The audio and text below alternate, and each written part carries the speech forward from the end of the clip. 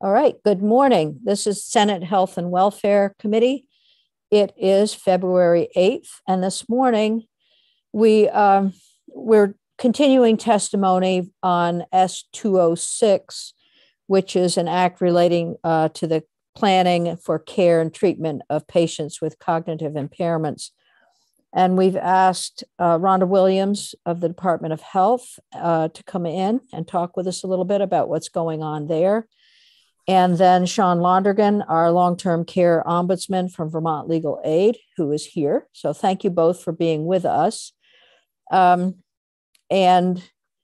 unless I hear differently from you, why don't we just go in the order that you are on the agenda? And I know you've each sent some information to us, and that's greatly appreciated. So thank you for getting us the testimony up front. So, Rhonda, welcome. You haven't been in our committee before, so it's good to see you. Oh, good to see you too. Right. And I'm Senator Ginny Lyons, chair of the committee. And with us is Senator Ruth Hardy, vice chair of the committee. Senator Cheryl Hooker is here from Rutland. Senator Ann Cummings from Washington County, and our clerk, Senator Joshua Terenzini, also of Rutland. So thanks for being here with us. Why don't you go ahead with your testimony on S206, and we welcome hearing from you. Great. Well, thank you so much for having me. So Rhonda Williams, I'm with the Vermont Department of Health and in the Division of Health Promotion and Disease Prevention. So thank you for the committee's discussion on this important topic of addressing Alzheimer's disease and related dementias and healthy aging. The Health Department's Alzheimer's disease and healthy aging program, which administers the BOLD grant, and for which I'm the principal investigator for, aligns with the Health Department's mission for protecting and promoting the best health for all Vermonters. So I'm really honored to be here with you to share some of our progress thus far. So the BOLD grant is intended to create an infrastructure to address dementia from a public health approach in collaboration with community partners and Vermonters with lived experience. VDH's efforts to address ADRD started several years ago, and it's what Vermont's BOLD grant builds upon. Under Commissioner Levine and then Dale Commissioner Monica Hutt's leadership, in partnership with the Alzheimer's Association and members of the Governor's Commission on Alzheimer's Disease and Related Dementias, referred to as ADRD, we started preparing for the work by participating in a brain health learning collaborative with the Association of State and Health Territorial Organizations.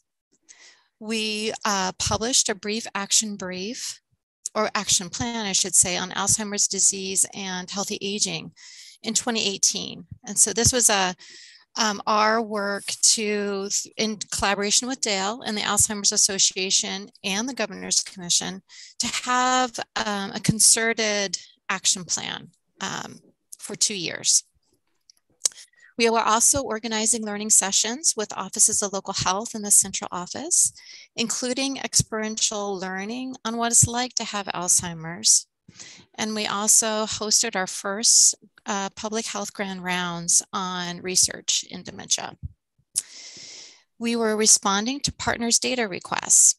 With funds from the National Office of the Alzheimer's Association, we set out to collect subjective cognitive decline and caregiver modules, in addition to brain injury and alcohol and medication misuse data, and facilitating an Alzheimer's and healthy aging work group with Dale and VDH colleagues. And that's one that I started facilitating several years ago, including colleagues in chronic disease, surveillance, substance use, and emergency response. These actions were instrumental, I think, in making our state a successful applicant to CDC's first competitive funding opportunity called BOLD, which stands for Building Our Largest Dementia Infrastructure. In May of 2020, we applied as a core state, which means that we weren't quite as far along as the enhanced state status. In the initial funding supplied by Congress to the CDC, just 16 states and territories were funded, and another 7 entities were added last year. The BOLD Award to the Department of Health in the Division of Health Promotion and Disease Prevention, where I sit, started in September 2020 and awards $250,000 annually for 3 years. This grant is primarily a planning grant, although action is expected in hiring staff and performing data collection, surveillance, communications, partnership development, and education and training. This funding is intended to build a state's capacity to address Alzheimer's and brain health as an urgent public health issue. And using evidence-based strategies, there are 25 of them, identified in the Healthy Brain Initiative, state and local partnerships to address dementia roadmap, a very long title, but an important guidance document. And our program, so the BOLD program, uses the roadmap strategies and strategies in our state health improvement plan to address health inequities as it relates to older Vermonters. In these areas, I'd like to share several of the projects we're working on. In the area of health promotion, we are working with a contractor, HARC, on communications to connect Vermonters to services and resources that can improve brain health. So last fall was our first brain health campaign, integrating brain health messages into My Healthy VT, which offers self-management classes to Vermonters, including online to respond to COVID. And the campaign was successful. We saw a very strong response to a small amount of funds.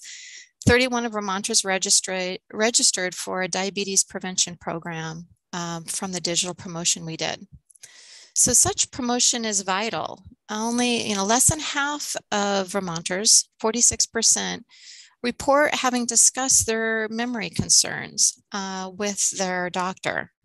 So an important component of our work is to normalize the conversation and to reduce the stigma that's associated with dementia. In the area of data collection, in 2020, we were successful in starting a healthy aging data collection plan. Now, this is primarily focused in our behavioral risk factor surveillance system, which is conducted by the VDH.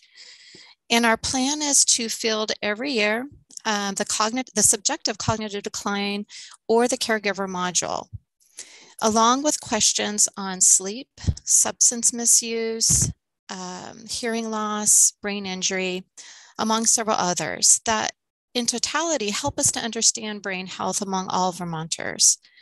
And you can find our first data brief on risk factors for subjective cognitive decline, which I think I sent over, but it's also on our webpage. Oh, you did. It's right there under risk factors for subjective cognitive decline. It's the second page of a 2-pager. Great, thank you.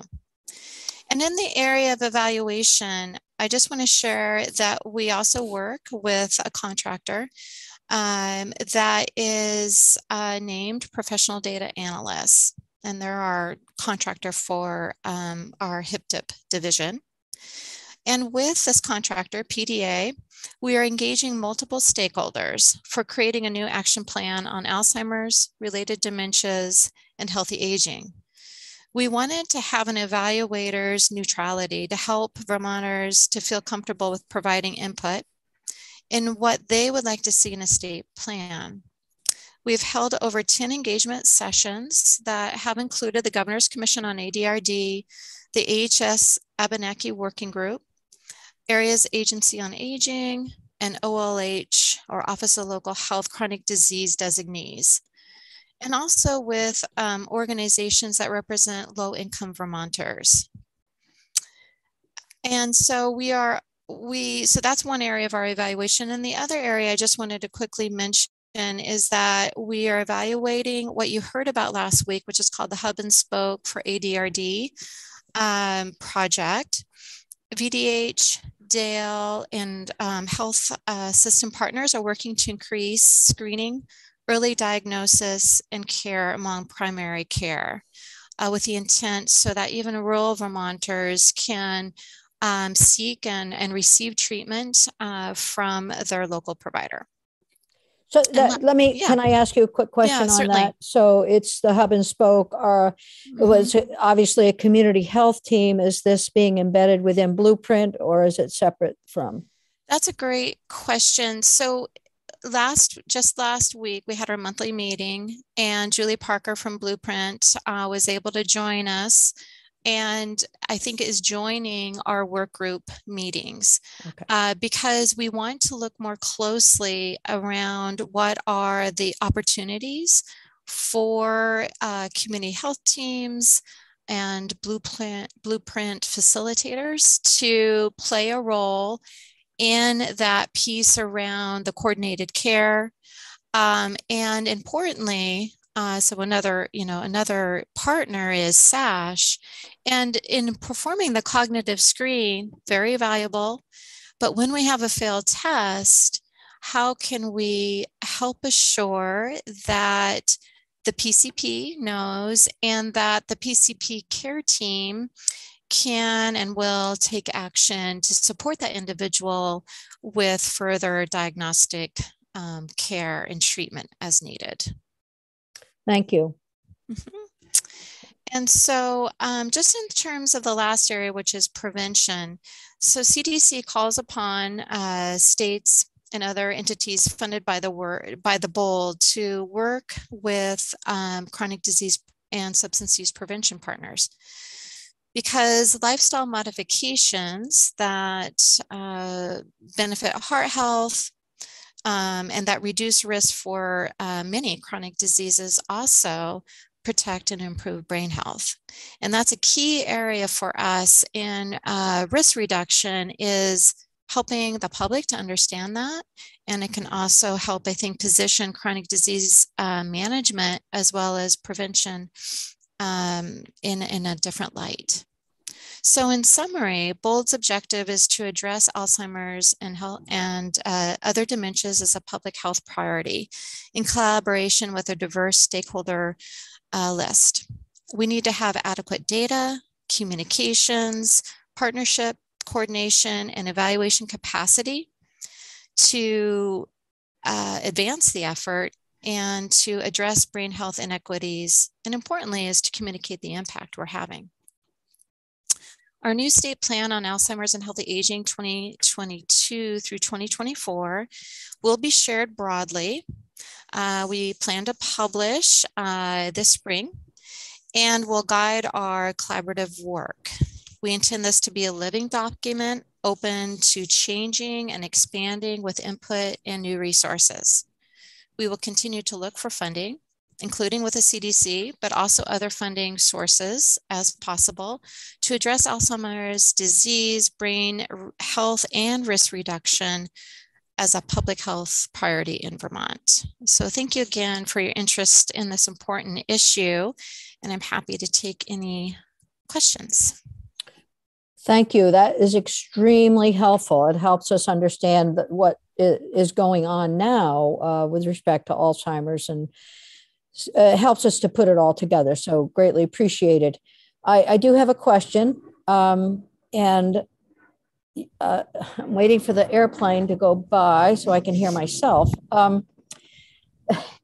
The question is this: you have an action plan that you're putting together. And one of the things that we have been very concerned about in this committee is having sufficient places for folks with cognitive impairment or Alzheimer's to go. So I know in my district, there's, I think, one, maybe two places where Alzheimer's patients are taken care of. This goes outside of the home when they get to the stage of needing external care, is institutional type of care. What is in the action plan? What are you developing to build that infrastructure for these patients? Yeah, that's a very important piece. So, I think important is that as an agency of human services, we look at the need, at the data, and at how to meet that need. I'm not certain that, this action plan can answer that specifically, but what we are aiming to do in the short and longer term in a couple different ways. So through this specific action plan is importantly that we're raising awareness around the value of early detection. At the same time, we're increasing the capacity of primary care to do that. And why that's so important is that with early diagnosis, interventions can occur that include new medications, include the value of nutrition and physical activity, in emotional supports, just to mention a few, because the delay, so even if there is cognitive impairment, there may be other reasons for cognitive impairment. It may not be dementia, but if it does progress to dementia, there are known interventions that can make it so that staying in place, in home, can be longer and can be safer and with a higher quality of life. There are several other plans underway, which you may have heard about. Those include the State Plan on Aging, as well as Act 156, the State Action Plan on Aging Well. And so between Dale and the Health Department with the new Advisory Council to inform the State Plan on Aging Well, we are doing additional assessments that Angela may have shared this piece with you last week, but that includes doing an ARP survey, 45 plus, as well as doing through the health department a more, I would say, qualitative assessment with Vermonters. We are going to be working on what that survey tool looks like. But we will have a chance, I think, to dig deeper than we have had before and to continue to bring back those findings and the needed next steps at the Governor's Commission for ADRD, as well as back to this group here, because we need to continue to explore what you're asking about in terms of how to make sure that people are where they need to be in the time they need to be. And that includes, being able to go into long-term care when that time comes. Okay, thank you. So at this point, you don't have a capital investment plan as part of the action plan. No, we don't. Yeah, okay, thank you. Any other specific questions for Rhonda at this point? Senator Cummings and then Senator Hooker. Yeah, it's been quite a while since I worked in the field, but at that time there was basically one treatment drug, Haldol, which was fondly called vitamin H, because almost everyone took it. And we're talking about prevention, but I've heard there is a new, very expensive drug out there. There still is no cure, correct? There is no cure, yeah. And it is a progressive disease. We talk about early diagnosis. I'm at that age. I don't want the diagnosis because there's nothing I can do about it. And if you do the pop-up news every day, there's 3 different symptoms that might tell you might be at risk of. Actually, one of the studies that came out said that if smoking didn't kill you, it did give you some protection against Alzheimer's. I don't know that we want to publicize that, but is there pharmaceutical intervention out there now that might encourage people to come forward? And because if you do get the diagnosis early, yeah, there's things you can do about your lifestyle and throw rugs and different things. Right. But other than making it a little easier to tolerate, is there actually something that will delay the onset or delay the severity out there?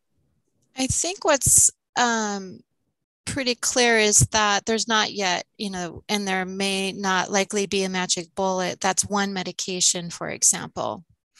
However, the early diagnosis gives the advantage of several things. One of which is, yes, there's aducanumab, very hard to pronounce. They all are. They all are, right? But Aduhelm is the probably like name Haldol for it. But Aduhelm is the one that you referred to that is expensive, and I think is in terms of the process for it being in the pipeline, recently Medicare announcing that it would need to be that if a person is on the drug, that they're also needing to be in a study at the same time, which there has been recent comments delivered to Health and Human Services saying that, and to Medicare, sorry, that that this type of attachment criteria for a new drug could be a real barrier for people who can't afford the travel to participate in a study, or may face other difficulties, live alone, may not just be able to access that type of criteria requirement. So that is the Centers for Medicare and Medicaid Services, or CMS, is taking public comment on that or proposed regulation.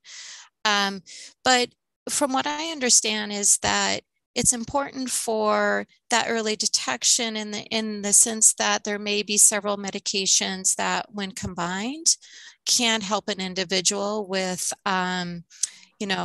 better cognition. There's also the piece around understanding the other medications that an individual may be on that may be thwarting, maybe in needing to be looked at so that they fit the individual's needs at that stage in life.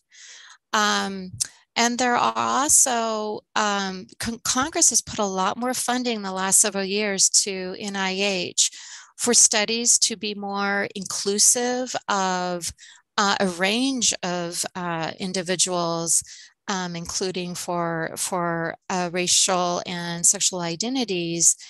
And also just in terms of gaining, I think, assistance and structure around, if you fit this criteria, if you have a family history, for example, come into this study, because you're going to be able to be supported in knowing about what those interventions can look like, in addition to being in consultation with your own primary care provider. So I think it's a mix of things. And as a public health department, through the BOLD program, we want to make that information more available so that, yes, there's no magic bullet, but there are things out there that can help delay onset and give people advantage. Okay, we have two more questions, and then we're probably going to have to move on because we do want to hear from Sean Londrigan, but both Senator Hooker and Senator Hardy have questions. And actually, your last comment, Rhonda, was a good segue. You talked about having the information and getting it out there. And that was my question. How easy is it for someone who's new to initially be connected to all of this information and all of this data? Yeah. I mean, how, a family that is struggling with this initially, how do they connect so that they know that these resources are out there and that they can get help somewhere? Yeah. So it's a multi-pronged effort.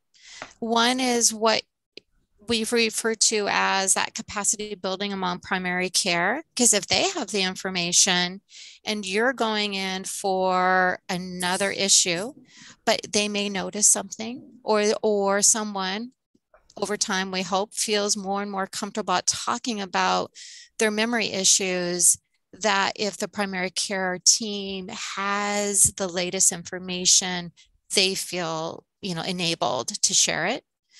It's also, though, getting information out through our area agencies on aging. We're looking at how can we provide, pieces of, important key messages, or here's where you can go for this information in those newsletters that have, from what I understand, really good dissemination in the community. We are we don't have a lot of communication funds, but with what we do have, we're working with the media contractor to disseminate as broadly as we can. We know some people are online and that's what they rely on, but others are dependent on their local newspaper. And I love the Addison Independent, for example. And so we need to be looking at using strategies so that people can access what they need and when they need it. So one of the things that we are using as a measure is promoting the Alzheimer's helpline. These are master trained individuals. They're very good. I've called myself to gain more information about Alzheimer's, and you can call in real time if you're struggling, if you're a caregiver and you need some support, they're there to help you. And so we want to help promote that. And 211 is another resource that we're going to be meeting with 211's management over this winter to talk about how we can work together and getting information out as well. So those are a couple of ways. And can I ask you if you could submit your written testimony? Yes. You had a lot of documents, but your testimony wasn't. Yes, we'll do that. Mm-hmm. You can just send it to Aaron and he'll post it. Thank you. Senator Hardy. Thank you, Madam Chair. Rhonda or Ms. Williams, thank you so much for your testimony. I am working with our drafting attorney to attempt to redraft the bill and to integrate it into what's already happening in a way that's helpful. So I'm really looking at what are the details of the language that is needed to be able to move this work forward. And what I'm hearing from you is that there is a state plan that would be from 22 to 24. But part of what we heard last week is that we need a state plan, or maybe what we need is a permanent state plan or a different state plan. And then the question of who does that state plan, what we heard last week is that it should be integrated into the plan that Dale is working on for older Vermonters. But it sounds like maybe you already have a plan. So I'm just trying to figure out, literally drafting the language. Where do we put that plan? Who should be responsible for it? How should it get done? Or is it already done? So could you help me understand that better? So when we worked with Dale, so Angela and I worked on that 2018-2019 action plan that I mentioned, and it was also included in the state plan on aging, because we do want this work to mesh together so that public health is doing what it needs to do at the same time the state plan on aging and other partners are also doing their roles. I think what CDC is really trying to support in a state having a specific action plan on Alzheimer's and healthy aging is that it doesn't get lost. Not that, right, it is a very important issue. And what I mean by getting lost is that sometimes you do need that specific targeted plan with measurable actions to kind of keep accountability and to, for at least I'm a big fan of where are we, what's our baseline, and where are we trying to go, and how are we going to get there, and when are we going to know when we're going to get there, and being able to communicate on that. So whether it's a standalone or whether it's, a part of another state plan document, I think we can certainly figure that out and what is most strategic. I do know that with Dale, we'd really like to have some measures that are shared and online so people can go and look and see, how are we doing, and know then where to go to ask for more information when it comes to these strategies we're using. So, I happy to, with our legal teams, look at what may be appropriate in terms of the specificity that you're looking for. Yeah, it would be helpful to get some more specificity, because what you just said is contradictory to what we heard from Dale. So if you and I believe it's Angela Jiang Smith could get on the same page and tell us where you would like the plan to sit and who should be doing the plan, and should it be a standalone plan, or should it be an addendum to the Older Vermonters plan, or where that plan should be and what should be included in that plan, would be really helpful, because that's one of the reasons we don't have the draft, Madam Chair, is that Katie and I went around and around with this. Where should the plan be? Ultimately, Senator, you're absolutely right. And ultimately, the buck may end right here on our desk. So right. And I'm happy to make that call, or have this committee make that call. But I think the people doing the work really should get on the same page and give us your recommendations about who and where that plan should be and what should be included in it. Because what you're talking about with the preventative measures that you're working on are incredibly important. And I definitely think that should all be included, plus whatever the feds are asking for. But what we have heard in this committee is that there are people right now out in Vermont who are really, really struggling to provide care to people who are living with Alzheimer's in their families. And then when they get to the point where they have to either be hospitalized or put in long-term care, that it's not a supported atmosphere in terms of making those decisions or providing the financial resources to be able to do so. So people run out of their Medicare lifetime, available funds, and then they're basically kicked out of wherever they are, and there's no plan for them. And hospitals and families and long-term care facilities are in the lurch. And so those things need to be addressed too, in addition to the really important and preventative stuff, because that's what we're hearing about. Literally people in crisis and not knowing what to do. So you've expressed it very well. And these are the concerns that we're hearing. And we're going to try to solve some of this through legislatively. And you've also heard, Rhonda, the request for working together with Allison Smith Jiang and bringing us your collective recommendation. I also know that there's a report that's coming in is it 2023 on this? And so, but we're writing legislation today.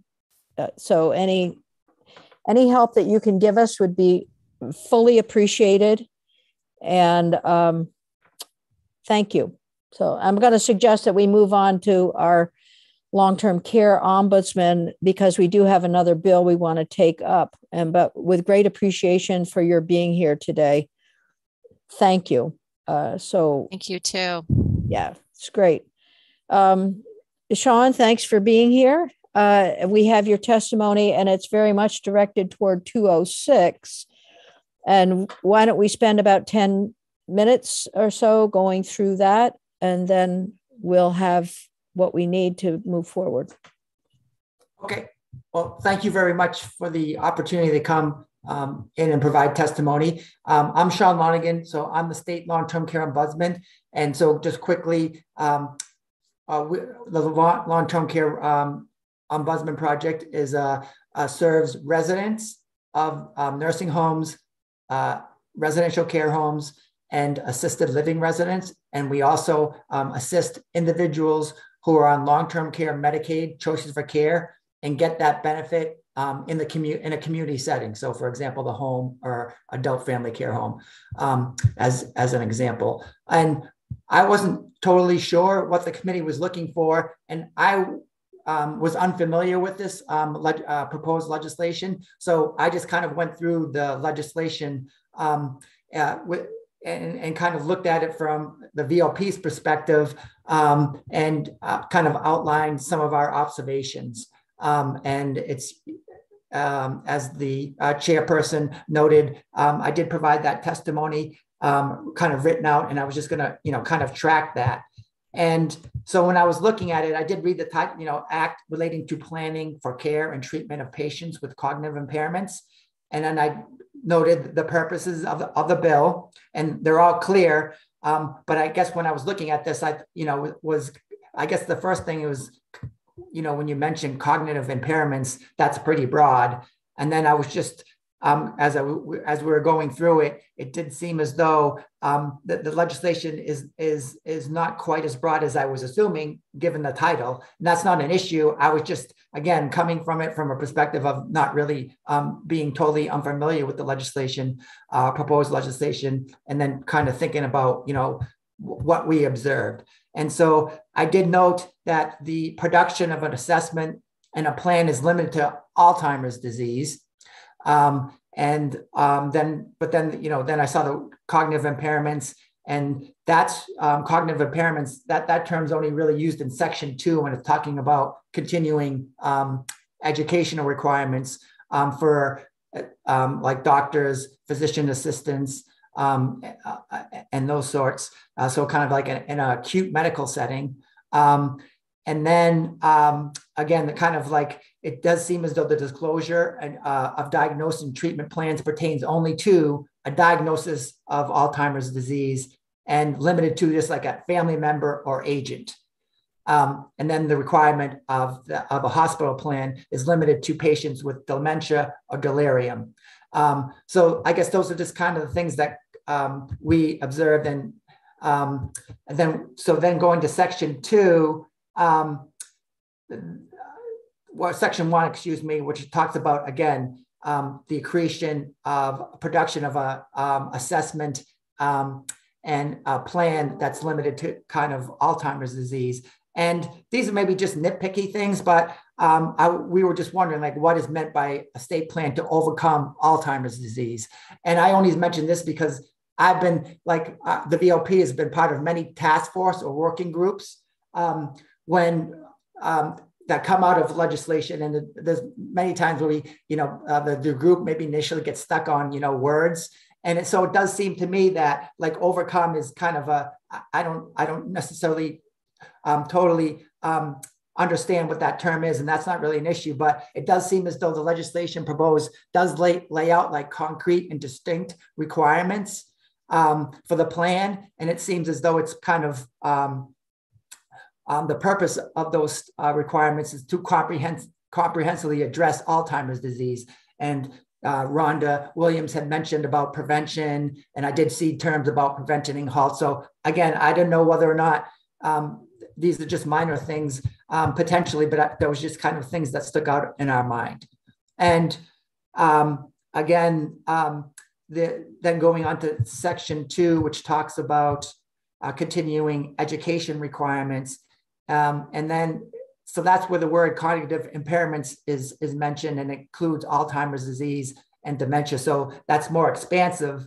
And I guess, since we, the Ombudsman program, work with residents, we see that, in this proposed legislation, like it's kind of limited to patients. And I realize doctors serve patients, and all the individuals listed here, all professions, nurses, registered nurses, nursing assistants, they all probably would potentially address or view the people that they serve as patients. But there are like individuals that care for individuals in facilities, and those are residents. And so again, I don't know whether or not these requirements would only would kind of apply to individuals that are, serving residents of long-term care facilities, such as nursing homes, residential care homes, and assisted living. The federal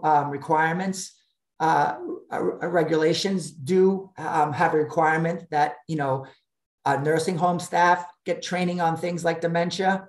But, that's not necessarily true across the board in the sense of residential care homes, assisted living residences. So again, when I see the word patients, that does not, in my mind, always include residents. So from our perspective, we're advocates for residents. So that's something that kind of popped up in our mind.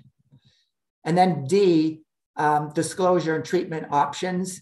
Again, I guess maybe in reading this, where the VOP resident directed, meaning that we don't move forward unless we get consent from residents to do anything, right? If they have an issue or concern, we don't go forward unless, the resident's able to give us consent, or they have an individual who is kind of their legal representative and we can take direction from them. So I think consent of the patient to disclose a diagnosis obviously is very important. So I think that's great. I guess our one of the things that we looked at, like implied consent, and what would implied consent be? Is it defined, or are there any examples of what implied consent would mean? And so again, that's only because, again, from our perspective, we're resident directed, so consent is a big thing. And then the and we were just also wondering, as a physician, do they just? I mean, I would, in our experience in facilities, there is a treatment plan, a care plan that the residents are supposed to are active participants in. Ideally, I'm not saying this happens all the time, but that's kind of the idea, like a resident directed plan of care. So I was just wondering if physicians don't already do this, in the sense of if there's a diagnosis and the patient is included in that. I don't know whether or not I would think maybe that in that situation, and when the doctor's talking with his or her patient, that they're kind of discussing this and saying, are there individuals that you want to be part of your treatment plan and your care? And so that was just something that we noted. And then the last thing, the hospital operational plan. The VOP would think that's very important for hospitals to have to implement an operational plan for recognition and management of patients. Again, we would maybe expand it to, cognitive impairments, including dementia and delirium, because we get many calls about individuals with cognitive impairments that are, kind of like stuck in hospitals, and they need long-term care, but they can't find a place to go, and that's complex issue. But since there's so many individuals, and again we get calls, and so my perspective of the issue could be different in the sense of the extent of it. But we do get a significant amount of calls where individuals again are needing long-term care. They're in hospitals, and hospitals are not designed to provide long-term care services and support. So in our view, it's not like a really appropriate place for an individual that maybe needs nursing home level of care, to be stuck at a hospital and not be able to get somewhere else. So if that's actually happening, it would be really important for hospitals to have a plan so that they can, address this issue and do it in a way in which, patients there are better off than, if they're just there and there's no plan. Again, maybe we might expand this to, all cognitive impairments, including dementia and delirium. So again, I don't know if this is helpful at all, but that was kind of our perspective in thinking about how to, come here today and give you maybe some feedback in terms of, again, our perspective, looking at proposed legislation and all these things are great. We wouldn't not support these things. We just have, questions about how it's the wording. And again, we may look into words too much and it's, but that was just our perspective. Sean, thank you so much. We are short on time, but if there's a quick question, let's do that. Okay. Senator Cummings. I think you're mute. Working on it. There it goes. It was being stubborn. Sean, you've been at this a long time, and I'm getting the impression right now for when in doubt, plan, because everybody seems to be planning. And we're trying to make the plans go in the right direction. But if there was one thing we could do that we could change today that would make life better, easier for either dementia patients or their caregivers, what would that be? Yeah, I do think that planning is important, right? Because when, if it doesn't happen up front and these things aren't discussed, and then you get to a point where everything is a crisis, right? So then you wind up at the hospital and you're trying to run around, trying to find a place to go because, things have reached a crisis point. So I don't know if I'm answering, but it has to be planning, and maybe it is changing that perspective. So Rhonda had mentioned the fact of kind of like making it easier for people to talk about these issues and not feel that, they're placing themselves in jeopardy or they're, kind of going to end up somewhere they don't want to be. So this happens. I guess long-term care is not something that people think about until either they have a loved one that needs it or that they themselves have reached a point where they think they need it. So I do. And it's so up until that point, people don't really think about it and it's really complicated. So to jump right into it when there's a crisis or a need, it's too late. So I do think it's kind of a changing a mindset of kind of like being able to talk about these things, plan accordingly and make it easier, right? So it is a convoluted process. And so I do think that we have to kind of get on things earlier and be more preventive than kind of responding to crisis. And we kind of do that overall, right? And many things in our society, we respond to crises not very good at maybe planning up front. So I guess that would be my answer, is that we just need to plan better and realize that this is an issue that's going to affect either ourselves or someone that we care about. And it's better to get out in front of these things than to try to catch up after the fact. Yeah, so thank you. Thank you for that. I mean, as you're mentioning prevention, and we're going to end here, but as you're mentioning prevention, it goes in a couple of different directions. One is the individual and preventing the onset of these debilitating diseases, but the other is a systemic prevention so that we have a system of coordinated continuity of care and people know where and how to access the level of care that they need. So I think you've expressed that very well. Thank you. Thank you. Yeah. So, committee, unfortunately, not unfortunately, we've heard some very good things today, and I think this is going to help us go through S206 and make it better. So we're going to move on to S198, which is the bill and thank you, Sean, for being here with us. Appreciate it. For the invitation. Yeah. Bye-bye. Great. So we're going to move on. So Aaron, we have folks coming in from the waiting room, and S198 is Rosa went through the bill with us previously. And so now we're looking at what is the need for a working group for the system of diaper distribution. And we know that we helped with that I forgot when it started, but we put money into the diapers going to the food bank and being distributed in that way. And then folks have raised the issue around how do we make this sustainable? So we have two people in to testify with us. Our Charity, welcome, and Amanda, welcome. Do you have coordinated testimony, or do you want to just? Okay. Thank you, Madam Chair. I'll turn it over to you to introduce yourselves for the record, and we look forward to it. Thank you very much for having us. I am Charity Clark.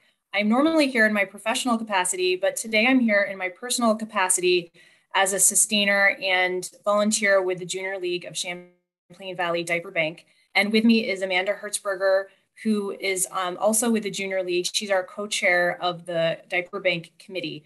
And what we'll do, and especially given the time crunch today, is I'll provide just a brief background and overview, and Amanda will have more detail about the Diaper Bank and what we're up to and what we're looking for. So first, you might be wondering what the Junior League is. The Junior League is basically an organization of women who volunteer together.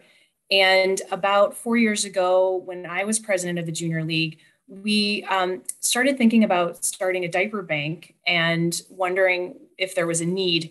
We heard from Feeding Chittenden, which is the food shelf in Burlington, that they were receiving every day 5 to 8 inquiries about diapers that they didn't have. There was no mechanism to distribute diapers formally to food shelves. There's no safety net from the government for diapers. You can't get diapers with food stamps. There's no diapers with WIC. There's no way to get people diapers other than just people donating them. So occasionally there would be diapers, but there was no real mechanism. So we launched this diaper bank in the Champlain Valley, which is our kind of region.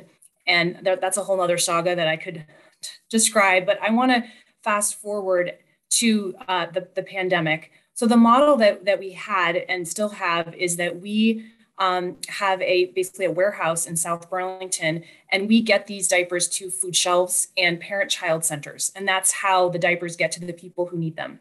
In the pandemic, we, like all of us, were incredibly moved to see the increase in need, to see those lines of cars to get supplies and food.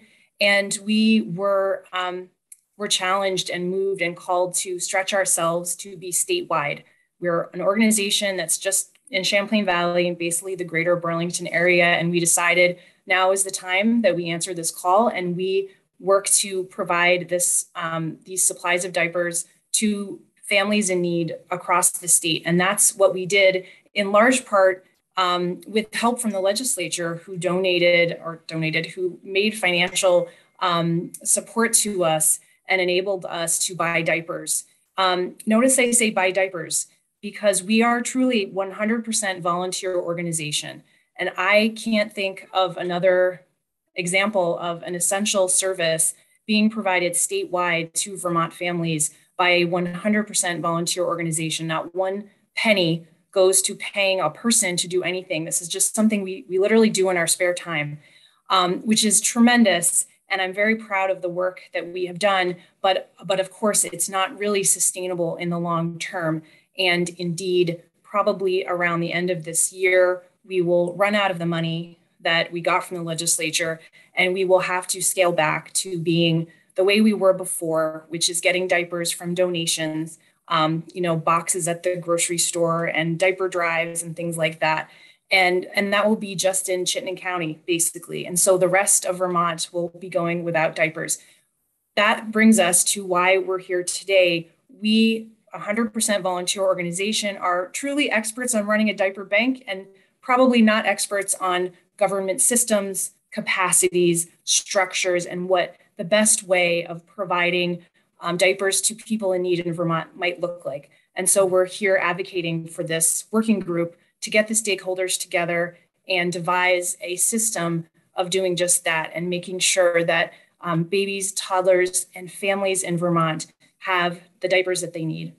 So that's the rough overview. And Amanda has an incredible amount of knowledge about this and can speak more specifically to this issue. Thank you, Charity. I appreciate it. Charity gave a good overview of sort of our bank and what we have accomplished so far. And I just wanted to step back one step and just define diaper need, because a lot of people are not fully aware of the issue. And basically diaper need is a lack of a sufficient supply. So it's wanting to change babies' diapers but not being able to because you don't have a supply of diapers, you can't afford diapers. You might have to keep your child in diapers longer than you might want to, which leads to health consequences.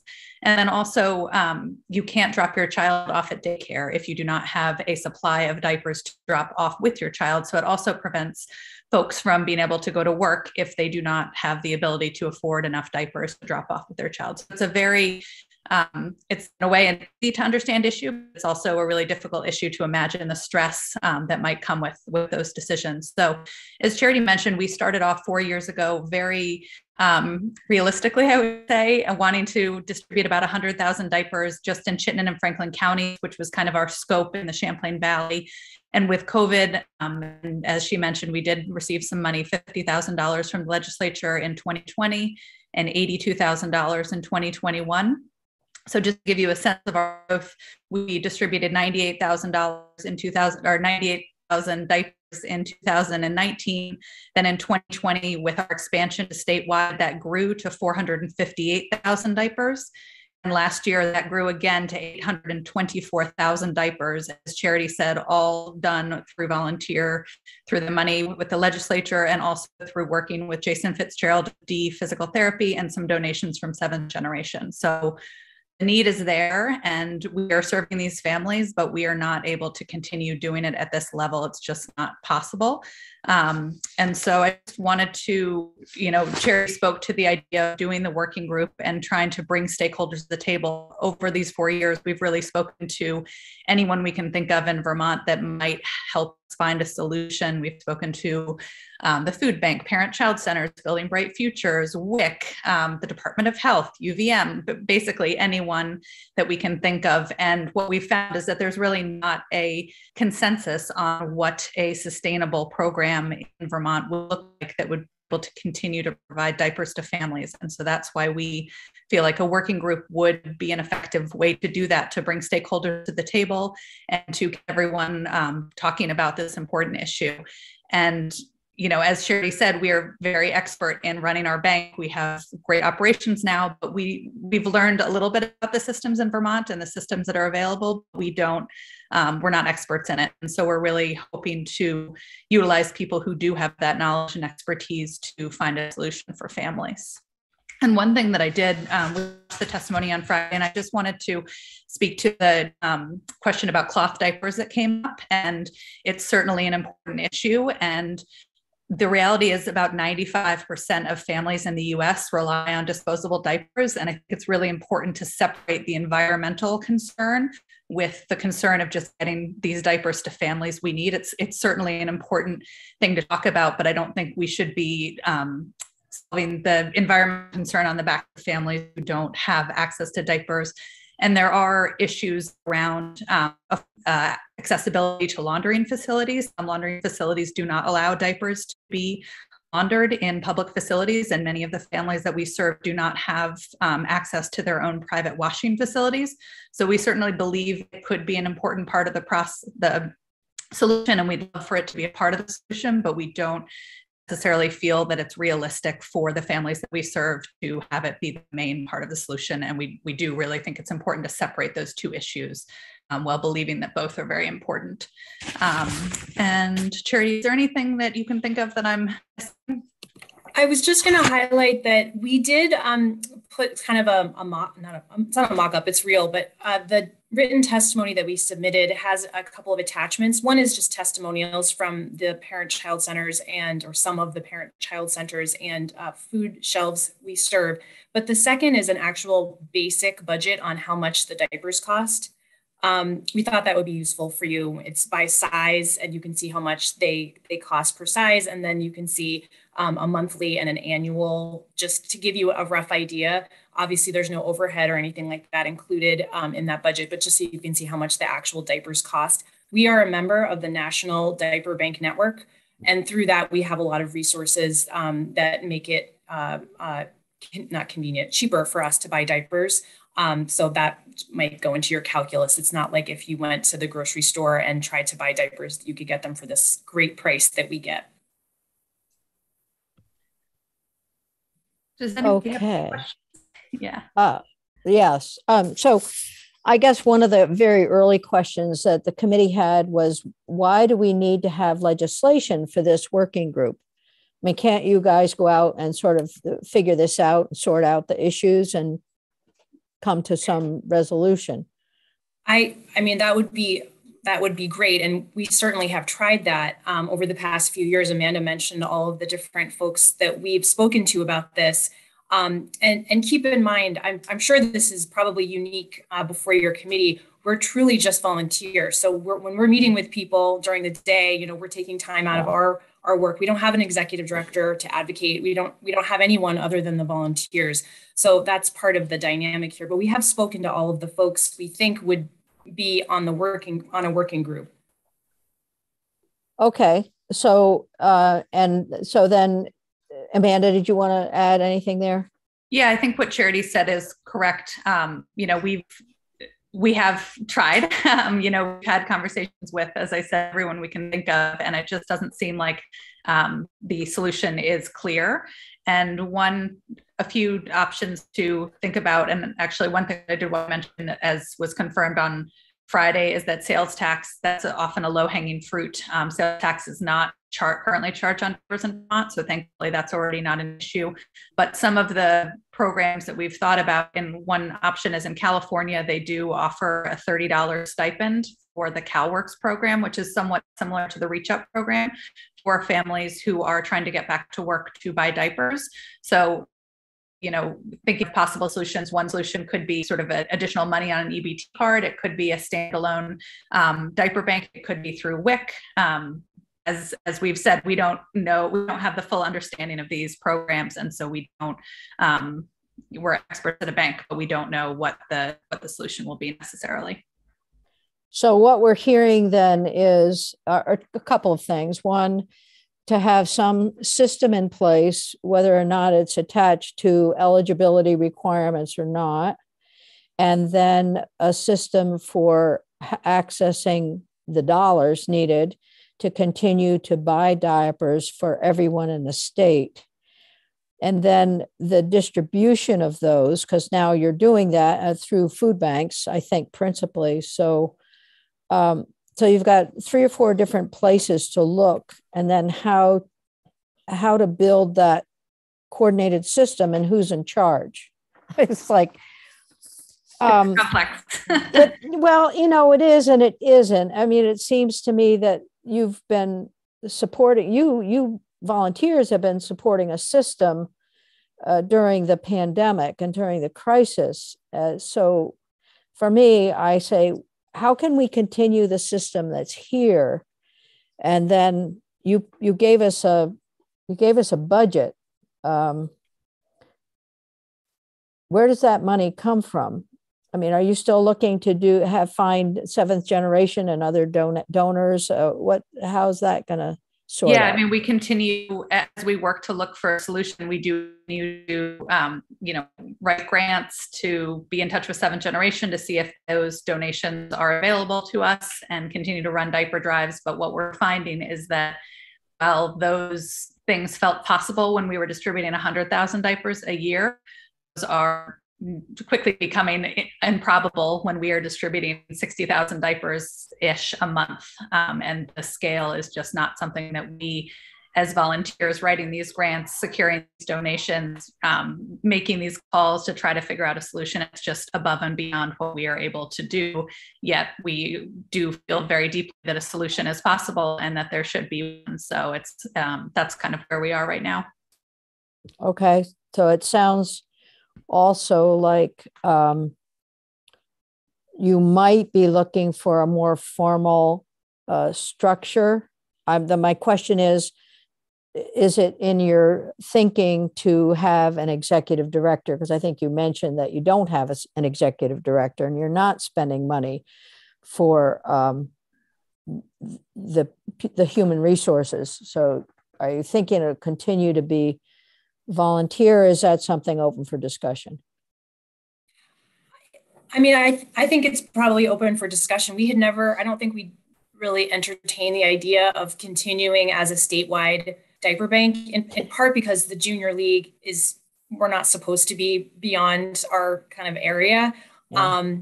So I don't think we'd ever seriously thought about doing that for our league. There's all part of the conversation, surely, if there's a working group, but yeah, that's not something we'd really seriously considered. Okay. Senator Hardy, you have a question. Yeah, I have a question, and then I have a few ideas. So one question, Amanda and Charity, first of all, thank you for your testimony and for all of your amazing hours of volunteering to help get diapers to people during the pandemic. That's incredible. So thank you for that. You said you're part of the National Diaper Bank, and that's what gives you these cheap prices for diapers.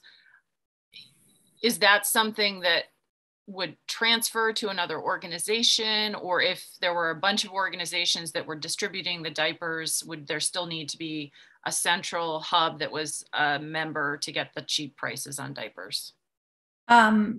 Yes, it is a membership-based organization. Yes, somebody else could, another entity could apply to be a part of that.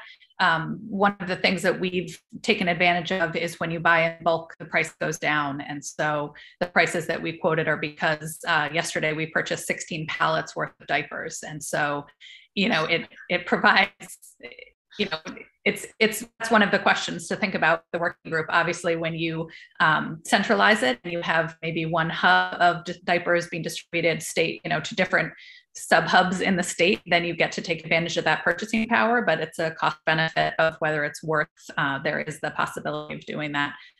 It seems unlikely that, 50 different organizations would all be members of National Diaper Bank and all be taking advantage of that, but that's not to say that one central one couldn't be, and then, kind of filtering out through the state. Okay.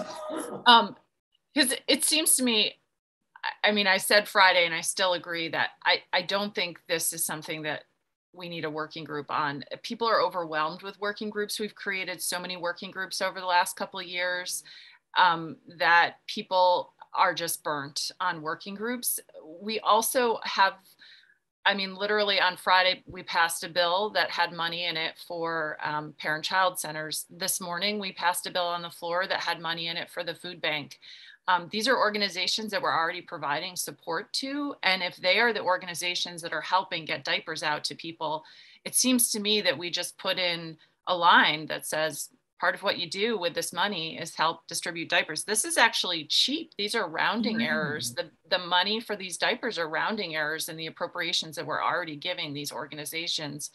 And if there's one central, maybe it's the food bank, that can be a member of the diaper bank nationally and get the cheap prices, then all these other organizations can continue to distribute them with the funds that we're already providing. And also childcare centers and schools, and also providing the ability for families to get it either through Reach Up or through Three Squares Vermont. It just doesn't seem like it rises to a working group that includes the secretary and of AHS and various other high-level officials.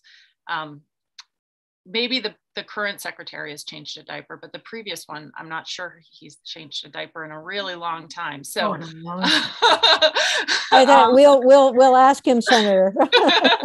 So anyway, I just want to make sure that the people who are actually doing the work are part of the solution, and that if we're providing money for all these organizations, we just say, hey, you need to also provide diapers, and not create a whole other bureaucracy and organization and executive director of diapers, et cetera.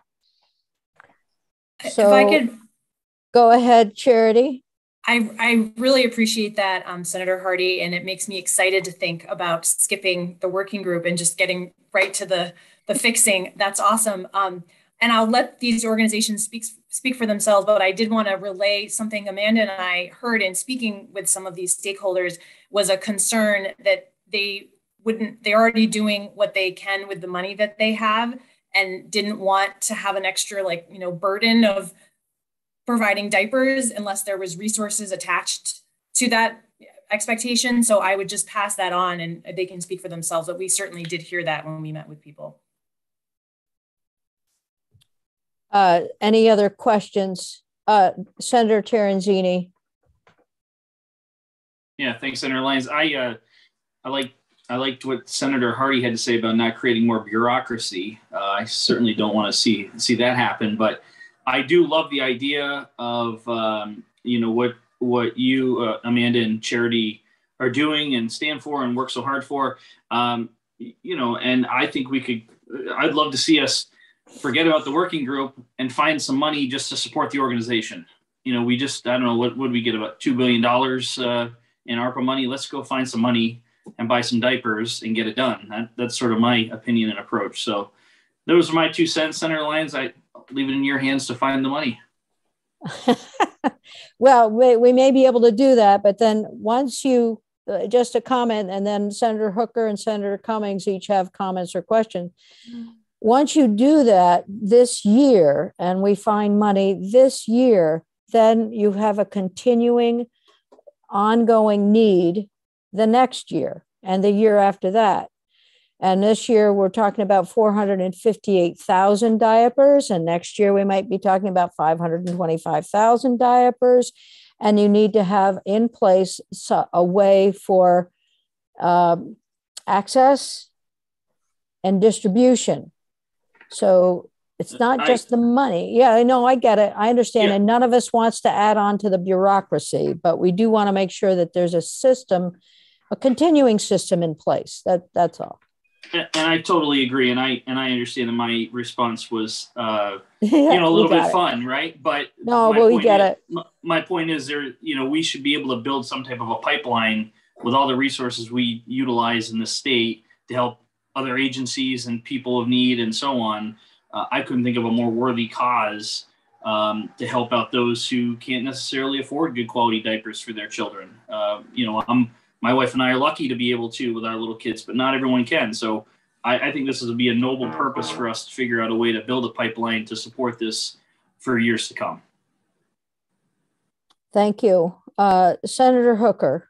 And I just want to follow up on that, Senator Lyons, that, I'd love to see this put in place immediately so that we didn't have to go through a working group. But there is a need for some kind of organization at the top, and I hesitate to say the top, whether it's a director that oversees this whole concept of either purchasing and distribution. But it seems to me that we have the scaffolding in place, certainly with the food banks and the parent-child centers and all of that. And so there is probably a need to get together and talk about how we're going to formalize this system. And I agree certainly with Senator Hardy said the other day about, this is a large working group. Do we need all of these people involved? Does it need to be as expansive as the bill suggests?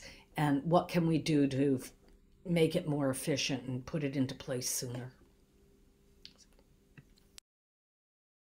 Senator Cummings. I'm going to echo what the chair said and fulfill the Aunt at the Picnic reputation of money committees. ARPA funding, I'm not sure diapers will qualify. I don't know, probably. But ARPA funding is one-time funding. And to find the funding for, and 2 years out, our revenue growth rate is forecast to be 0.8%. And our expenses, mostly personnel and debt service, are going to grow larger than that. That could change. But the basic economy of Vermont is, and I think we've got the infrastructure. I mean, we've got parent-child, we've got daycares, we've got the food bank. What we need is money. If we gave the food bank money, they could join the National Diaper Bank and they could put diapers on their shelves, and the parent-child centers could pick them up and distribute them. And there are other organizations that could do that. I don't think we can add them to WIC that's a federal program. We probably need to do some work at the federal level to expand WIC. And for anyone that objects to including diapers, I suggest that we have the experience I have had of hauling a diaper pail full of very stinky bleach water down the hill to a washing machine. I would not wish it on my worst enemy. It's a wonderful experience. And, I think we just need to focus on what do we really need. If we're going to do what the Junior League has done, which is raise money and buy these diapers and do, fundraising events, that's one thing. If we're just talking about buying diapers, it's where do we get the money to buy the diapers and put them where we know they'll get distributed. And maybe we just task one person, like a secretary, to do that, and they'll distribute it down through their organization. Are we invite John Sales in and ask him to? Well, first thing we need to know is what's it going to cost? Yeah, we will invite him. My question, go ahead, Senator, go ahead. No, I think that, I think we can do it. We just have to find the money. So, and it is an ongoing expense. So I'm going to ask another, I hope will be the last or next to last. So if the Junior League of Champlain Valley was reverted to its current task of providing diapers within the Champlain Valley rather than across the state as you've been doing, then would you, and it were linked in with our food banks? I'm trying to figure out how all this would happen. I mean, it could theoretically diapers could go to the state food bank, and then Junior League could be in charge of the Champlain Valley area, and then maybe parent-child centers for other areas would be distributing in those areas. Is that something that you folks have considered? I don't think we've considered that specifically. I'd want to talk to John Sales, who I know obviously would probably have great ideas about what the best mechanism would be. I would just add that because of the nature of being 100% volunteer, we have found we get a very favorable reception wherever we go, and people are always helping us. We have a sweetheart lease. People are always, donating, pitching in their time. And so that's just a unique dynamic that I don't necessarily would be happening if we were a different kind of organization. People sort of really take us in. So keep that in mind when you're thinking of us playing a structure that's a unique dynamic that would probably just be exclusive to us. Okay. But if you were working in conjunction with food banks and parent-child centers in your own areas. Yeah, I mean, that's what we do now. Okay. Yeah, I mean, I think that the demand in Chittenden County is certainly the largest demand in the state. And so I think even just falling back to supply in Chittenden County would probably be more than we are able to commit to on a long-term basis, given that we are a small group of volunteers. So I think we would see ourselves more in a supporting volunteer role with somebody else running it, and then us offering volunteer support versus us being part of the managerial, or whatever you want to call it, structure of the solution. Okay, thank you. Senator Hardy, question. Yeah, I mean, I just go back to we've already provided a lot of these organizations money, and a lot of them have ongoing appropriations, and this isn't that much money. It really is not, compared to the amount of money we're giving organizations, even in their regular budgets, beyond the ARPA money. So just saying you're using this also to provide diapers, I think is totally feasible. But Madam Chair, could we just get John Sales to come in and testify and talk to him about, because it seems to me that if there's one organization that could just be the sort of diaper/food bank, it would be them. And so getting his thoughts would be helpful. And the final comment I'll make is if we pay everyone a living wage and help them support their families through a fair taxation system and all that, then there's less of a need for the, donated diapers because families will be able to afford them. Well said. So I think Charity and Amanda, you mentioned talking with John Sayles, and would welcome your communication with him. But as we go forward, that might be that he will be the next person that we bring in, but it would be helpful if you would reach out to him and maybe give him an update of what you're hearing here. And then we will also reach out and have him in when we go through S198 next time. So I think you've heard some of the concerns that we have about, going through a whole working group process. It would be great if we could just end the discussion here and, make something happen through our a different policy and appropriations. So, but you've raised a big issue, and we know that there's inflation going on right now, and that people can't afford to buy disposable diapers the way we have in the past. It's unconscionable what's going on right now with the inflation. So anyway, Senator Cummings, did you have a question? I was just going to say we should probably ask John Sayles to give us his take on how a program would work using his organization, so he can be prepared when he comes in. Oh yeah, we'll do that. Yeah, we'll do that. Anything else on S198? I just want to say how appreciative I am of the work that you all have done and continue to do. And I have every understanding of the boots on the ground that you've had to have in place and the people you've had to connect with. And it's just unbelievable. So thank you for your work, particularly during the pandemic, but I know it goes way beyond that. It's the 4 years of volunteer work is just not an easy burden. And we greatly appreciate the time, and we will continue to work on this. We want to come up with a solution in the short term rather than go to a longer term working group process. So help us get there, please. We'll do our best. Thank you very much.